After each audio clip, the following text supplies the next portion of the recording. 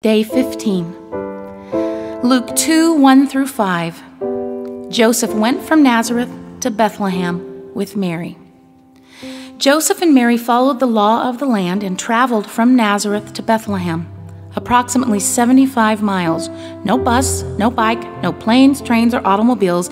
They had to walk, and most likely used an animal of some kind, traditionally a donkey, to help ease the traveling. But still, hello, think about it. You're 9 months pregnant and your husband says, "Hey, sweetie, guess what? We get to take a trip. We're going to get a lot of exercise as we travel to Bethlehem."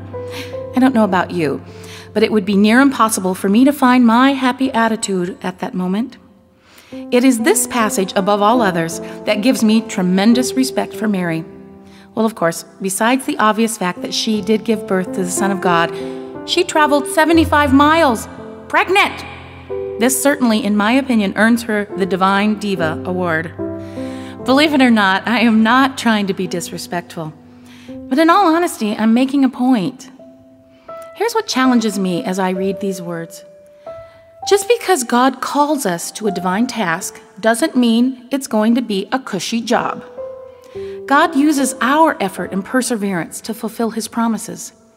Mary's focus was on her trust in God, not in the trivial details of every day. Often those trivialities can get us down and break our spirit.